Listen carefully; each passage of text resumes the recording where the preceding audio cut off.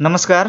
कुनै पनि विषयको आधिकारिक प्रश्नपत्र तयार गर्ने एकदमै छिटो, छरितो र भरपर्दो तरिका मैले आजको यो भिडियोमा बताउन गइरहेको छु। यदि तपाईँ शिक्षक हुनुहुन्छ र तपाईँलाई प्रश्नपत्र बनाउन धेरै नै झन्झटिलो महसुस हुन्छ भने तपाईँलाई यो भिडियोले धेरै नै ठुलो सहयोग पुर्याउनेछ। त्यसकारण यो भिडियोलाई अन्तिमसम्म हेर्नुहोला, भिडियोलाई लाइक गर्नुहोला र यदि तपाईँ यस च्यानलमा नयाँ हुनुहुन्छ भने कृपया च्यानल सब्स्क्राइब गरेर नोटिफिकेसन अन पनि गरिराख्नुहोला किनकि यस्तै खालका नयाँ भिडियोहरू यो च्यानलमा आइ नै रहन्छन्। सबैभन्दा पहिला तपाईँलाई प्रश्नपत्र तयार गर्नको लागि जुन विषयको तपाईँले प्रश्नपत्र तयार गर्दै हुनुहुन्छ त्यो विषयको चाहिँ तपाईँलाई नमुना प्रश्नपत्रको आवश्यकता पर्दछ। मोडल क्वेसन बिना तपाईँले चाहिँ प्रश्नपत्र तयार गर्न सक्नुहुन्न। प्रश्नपत्र तयार गरे पनि त्यो एउटा आधिकारिक बन्न सक्दैन। त्यो कारणले गर्दा हामीले प्रश्नपत्र बनाउँदाखेरि जहिले पनि मोडल क्वेसनलाई नै आधार बनाउनु पर्ने हुन्छ। अब मोडल क्वेसन कहाँ भेटिन्छ भन्ने कुरा चाहिँ एकदमै सजिलो रहेको छ। तपाईँले कुनै पनि वेब ब्राउजरलाई ओपन गर्नुहोला र जुन पाठ्यक्रम विकास केन्द्रको वेबसाइट छ त्यो वेबसाइटमा चाहिँ तपाईँ आउनुहोला। यहाँनिर यो पाठ्यक्रम विकास केन्द्रको जुन वेबसाइट रहेको छ www.moecdc.gov.np यो जुन वेबसाइट रहेको छ यो वेबसाइटमा तपाईँ आउनुहोला। यो पाठ्यक्रम विकास केन्द्रको आधिकारिक वेबसाइट हो। यहाँ चाहिँ शिक्षकलाई चाहिने हरेक चिजहरू तपाईँले यहाँबाट प्राप्त गर्न सक्नुहुनेछ। अब यो वेबसाइटको अलिकति तलपट्टि आउनुभयो भने यहाँनिर देख्न सक्नुहुन्छ तपाईँ शिक्षक हुनुहुन्छ भने तपाईँलाई चाहिने हरेक कुराहरू चाहिँ यहाँनिर पाठ्यक्रम विकास केन्द्रले सबै कुराहरू यहाँनिर राखिरहेको छ। जस्तै करिकुलमको लागि यहाँनिर राखेको छ, टेक्स्ट बुकहरू यहाँनिर राखेको छ, त्यस्तै गरेर टिचर गाइडहरू यहाँनिर रहेको छ र यहाँनिर देख्न सक्नुहुन्छ स्पेसिफिकेसन ग्रिड विशिष्टीकरण तालिका चाहिँ यहाँनिर राखेको छ। हामीले मोडल क्वेसन चाहिँ विशिष्टीकरण तालिकामा भेट्न सक्छौँ। त्यो कारणले गर्दा यो जुन विशिष्टीकरण तालिका यहाँनिर रहेको छ यसैमा तपाईँले चाहिँ क्लिक गर्नुहोला। क्लिक गरेपछि यहाँनिर देख्न सक्नुहुन्छ हरेक कक्षाका जति पनि विशिष्टीकरण तालिकाहरू बनेका छन् ती सबै विशिष्टीकरण तालिकाहरू यहाँनिर यसरी राखिदिरहेको हुन्छ। तपाईँको जुन विषय हो त्यो विषयको चाहिँ विशिष्टीकरण तालिका तपाईँले यहाँबाट डाउनलोड गर्नुहोला। त्यसैमा नै मोडल क्वेसन चाहिँ यहाँनिर हुने गर्दछ। यतापट्टि चाहिँ 1 2 3 गरेर विभिन्न पेजहरू चाहिँ यहाँनिर राखिएको छ। तपाईँको चाहिँ जुन विषय हो जति कक्षाको जहाँ रहेको छ यसरी यहाँबाट चाहिँ तपाईँले खोज्नुहोला। यहाँनिरबाट म चाहिँ कक्षा 9 10 को कम्पलसरी नेपाली जुन चाहिँ अलिकति यो क्वेसन बनाउन अलिकति गाह्रो पनि हुन्छ त्यो कारण यो अलिकति धेरै पनि हुन्छ र लामो पनि हुन्छ। त्यसै कारणले गर्दा म यो कम्पलसरी नेपालीको जुन यो विशिष्टीकरण तालिका रहेको छ 9 10 को लागि यो 9 10 को लागि चाहिँ डाउनलोड गर्न चाहन्छु। डाउनलोड गर्नको लागि यसैको सिधा यतापट्टि डाउनलोड लेखेको छ। तपाईँले यो डाउनलोड लेखेको ठाउँमा तपाईँले क्लिक गरिदिनु भयो भने यो जुन विशिष्टीकरण तालिका छ यो विशिष्टीकरण तालिका एकदमै छिटो तरिकाले चाहिँ यहाँनिर ओपन भइहाल्छ।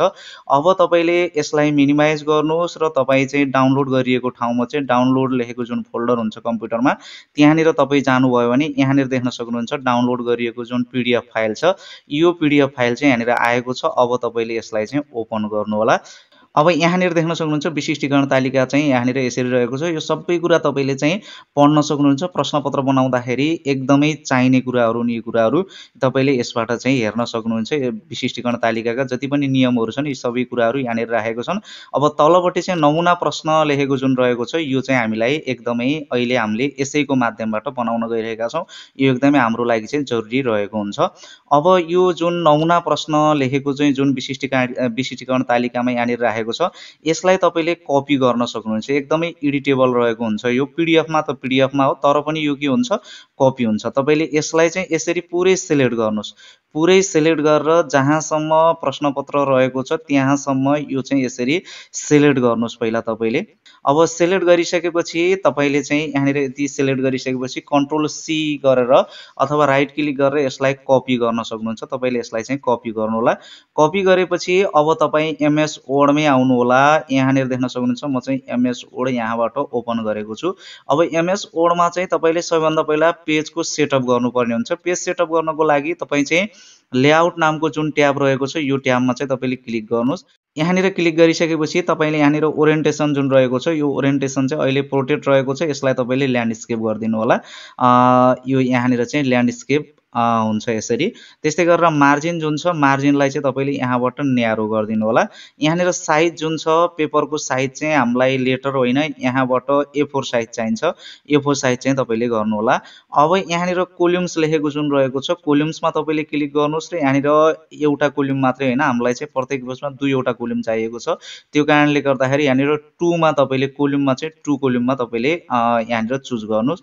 चुज गरिसकेपछि अब तपाईँ चाहिँ होम ट्याबमा आउनुहोस्। यहाँबाट यदि तपाईँ नेपालीको लागि हो भने यहाँबाट नेपाली फन्ट चाहिँ तपाईँले चुज गर्नुपर्ने हुन्छ। म चाहिँ यहाँनिर पिर्ती फन्ट चुज गरेको छु।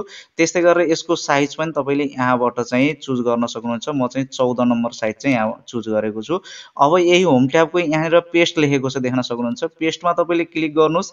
यहाँनिर हामीले अघि कपी गरेका जुन छौँ त्यसलाई हामीले पेस्ट गर्छौँ। पेस्ट गर्नको लागि यहाँनिर टेक्स्ट ओन्ली भन्ने जुन चाहिँ रहेको छ अप्सन, पेस्ट अप्सन, यसमा तपाईँले क्लिक गर्नुभयो भने जुन तपाईँको कपी गरेको उताबाट कपी गरेको जुन प्रश्नपत्र छ त्यो प्रश्नपत्र चाहिँ यसरी यहाँनिर कपी हुन्छ।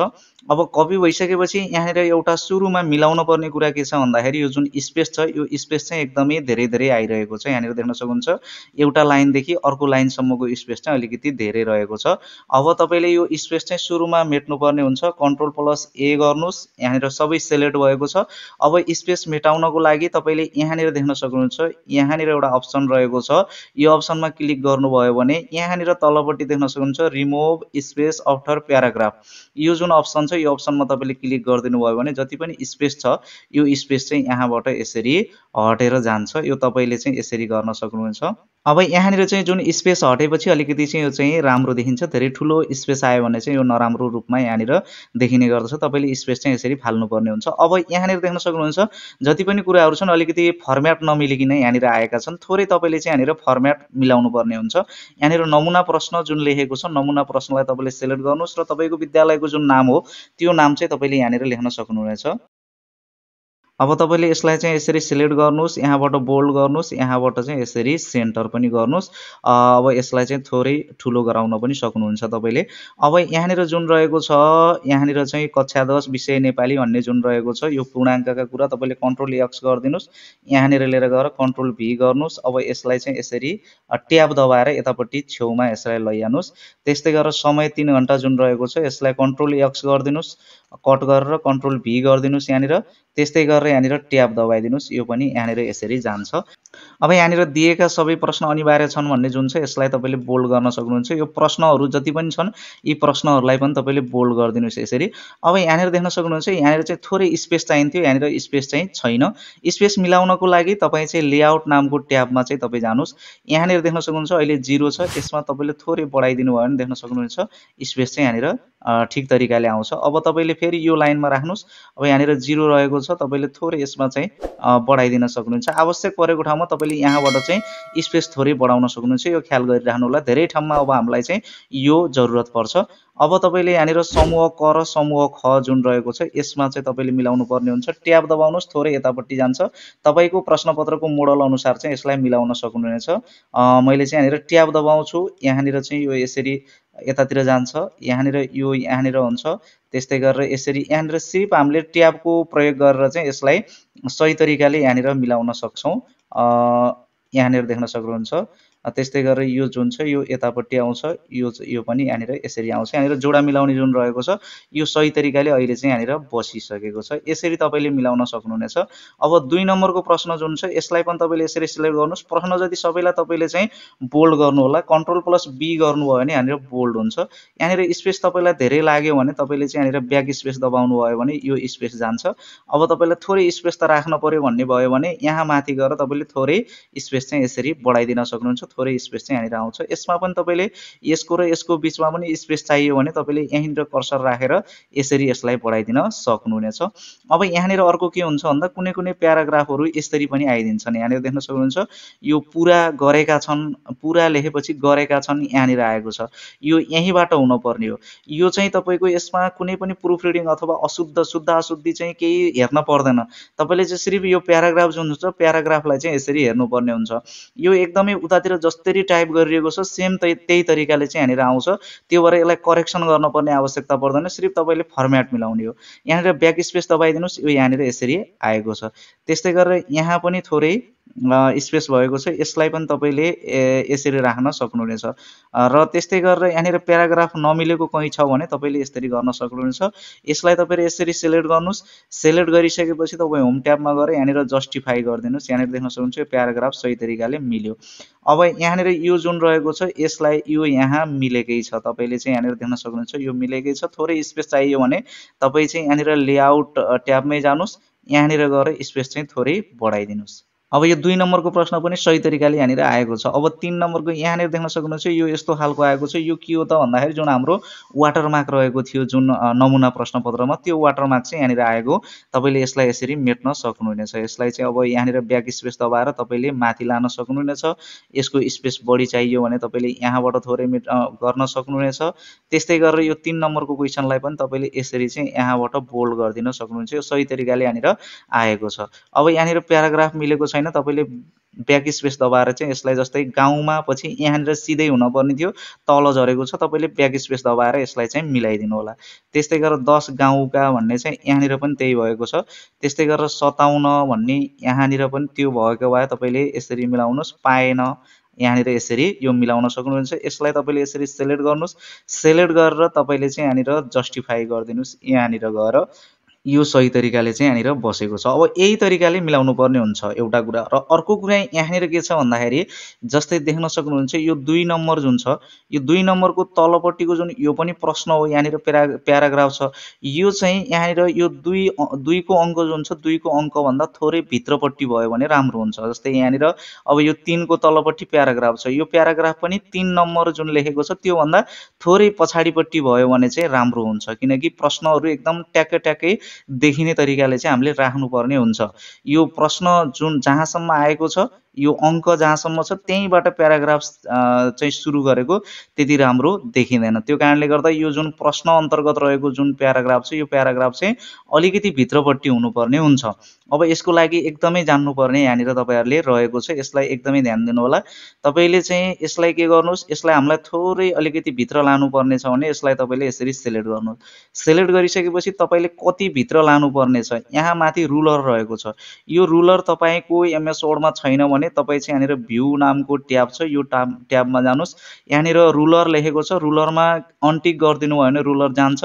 रुलरमा टिक लगाउनु भयो भने यहाँनिर रुलर आउँछ। तपाईँकोमा रुलर देखिएन भने यहाँनिर गएर तपाईँले रुलरमा टिक लगाउनु होला। टिक लगाइसकेपछि अब तपाईँलाई यो जुन प्याराग्राफ छ, यो प्याराग्राफ कहाँसम्म तपाईँले सार्नुपर्ने छ।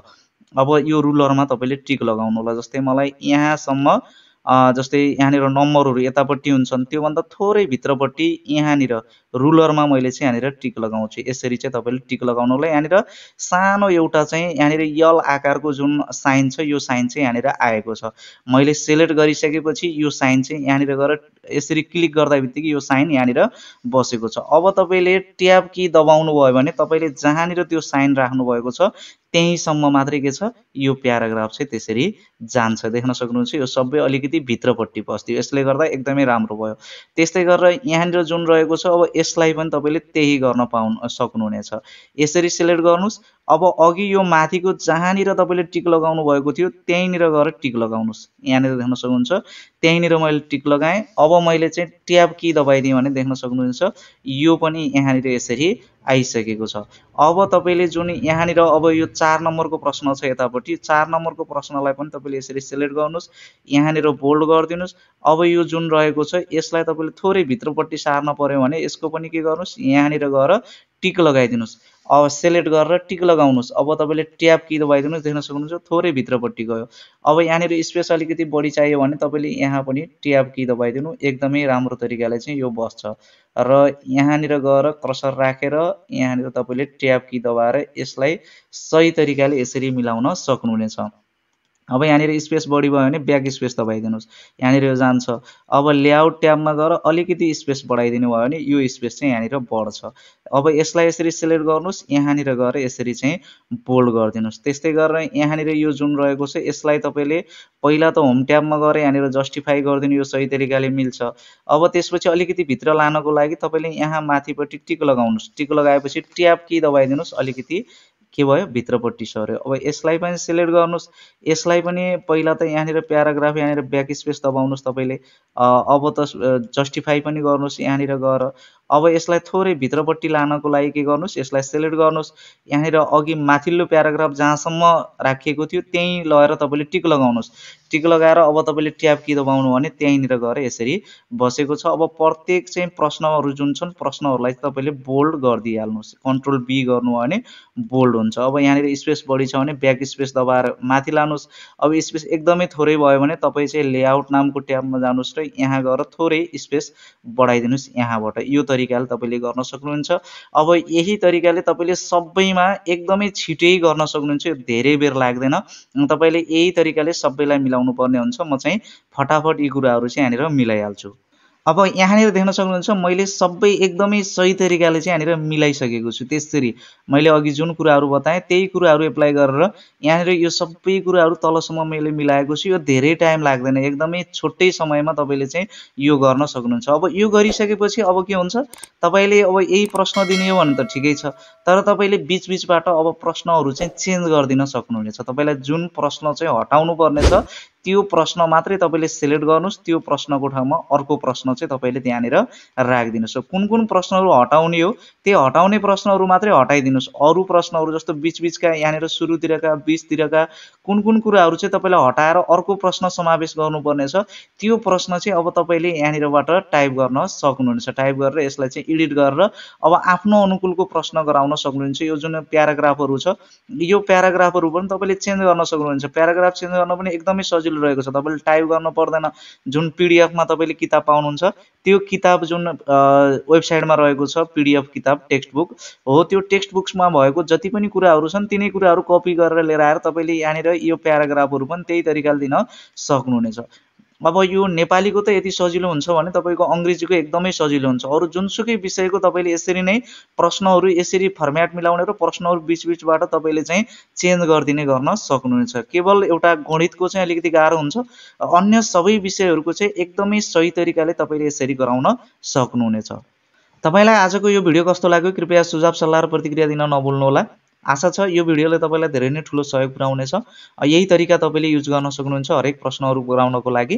भिडियोलाई लाइक गर्न नभुल्नुहोला। च्यानल सब्सक्राइब गर्नुभएको छैन भने च्यानल सब्सक्राइब गर्नुहोला। एक्सेल सम्बन्धी, एमएस वर्ड सम्बन्धी, पावर पोइन्ट सम्बन्धी थुप्रै भिडियो एडिटिङदेखि लिएर हरेक कुरा सम्बन्धी भिडियोको लागि तपाईँले यो च्यानलका अन्य भिडियोहरू चाहिँ हेर्दै गर्नुहोला। फेरि अर्को यस्तै महत्त्वपूर्ण भिडियोका साथ उपस्थित हुने नै छु। त्यतिन्जेलसम्मको लागि म बिदा चाहन्छु। हस्त नमस्कार।